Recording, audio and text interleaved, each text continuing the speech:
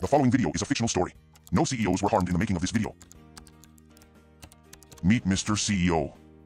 Mr. CEO is about to find out why information security is serious business, and ignoring well-known advice could cost your business.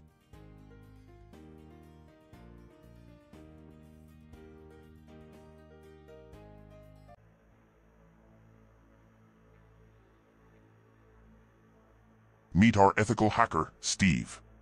Steve is doing penetration testing for big company. Today he is leaving a PhishStick, a simulated BadUSB dropper, on Mr. CEO's desk. PhishSticks can be disguised as USB devices and be paired with different payloads to demonstrate USB dropper attacks. Today Steve has paired his PhishSticks with a keylogger payload. When inserted into target computer, PhishSticks will use injected keystrokes to open up Windows Run and then types a one-liner that fetches the payload via Windows PowerShell. The attack is only visible for a split second on the victim's screen, so it is easy to miss.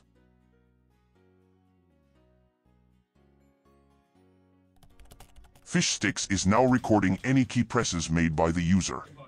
So if the victim was, for an example, logging into his email account or any other service, those credentials would be compromised. The log data is stored in the temp folder of the victim and is then sent to the attacker. PhishSticks removes the log data after it has been sent. The data is sent via HTTP post, so the attacker could be anywhere at this point. And there we have it. Steve got Mr. CEO's password. Good job, Steve.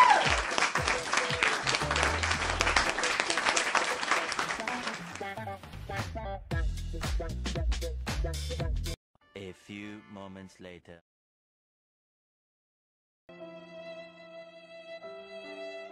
Falling victim to attacks like these could mean significant monetary losses for your organization.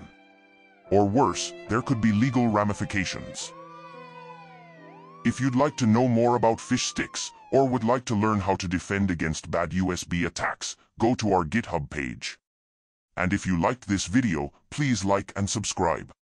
Thanks for watching.